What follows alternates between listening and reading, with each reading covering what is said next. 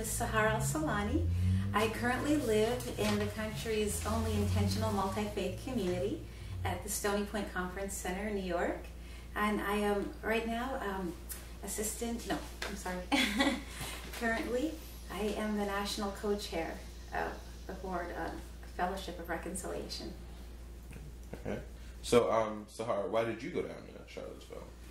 Well, what intrigued me about the clergy call for Charlottesville in particular, I just remember when I heard about the first Muslim ban back in January, I just remember how numb I was. You know, and everybody who knows me knows that I'm a pretty tough cookie. But that particular day, I woke up and I heard the news, and for probably the next week, this side of my body was numb. And all I could do was basically watch the news and spend a lot of time in my room curled up in the fetal position crying. Because as an organizer, there was nothing I could really do to fix this at the moment. You know, being an Iraqi American, I'm thinking about the refugees and just thinking about the students and the people that had nothing to do, and the blatant, obnoxious racism of that ban.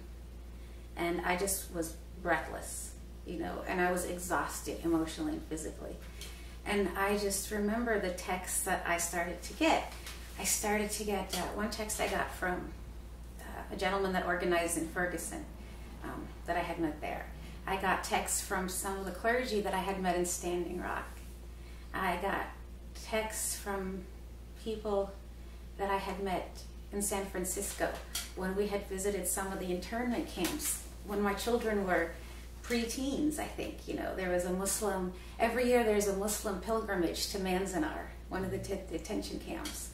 And I was just looking online, and I could see all of, you know, the interfaith social justice world is very incestuous, you know, in a good way. I could see everybody organizing. Hey, we're in Boston, you know, rabbis are shutting down the bridge in Brooklyn. Hey, we're doing this. Hey, we're doing this. And I did not have to handle it. And I did not have to visit or shut down one airport.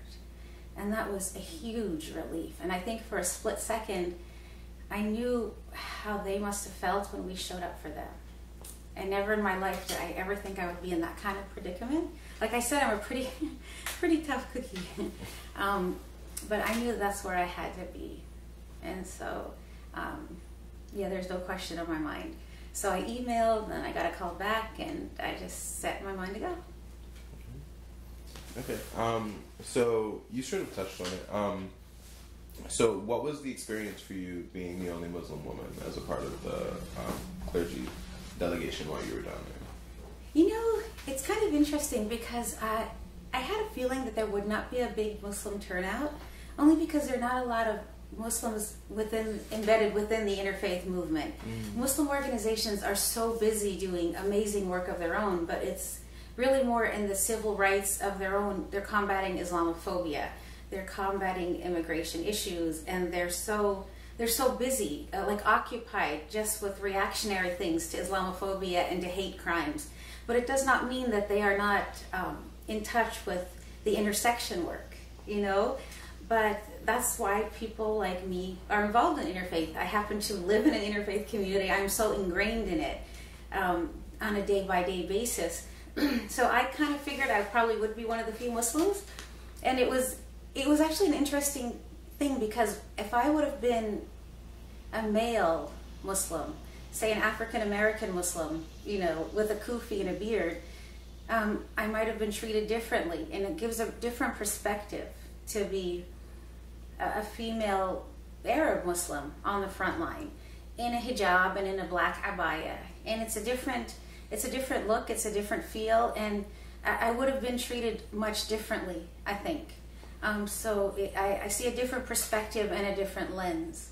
But it was scary. It does take chutzpah, and I had to really rely on the more experienced clergy with me, because I did feel vulnerable, but at the same time, I felt that since we are part of the fabric and the tapestry of this country, that I had to be there because we're one step away, racism and Islamophobia and homophobia and everything that we confronted there, we're all tied together.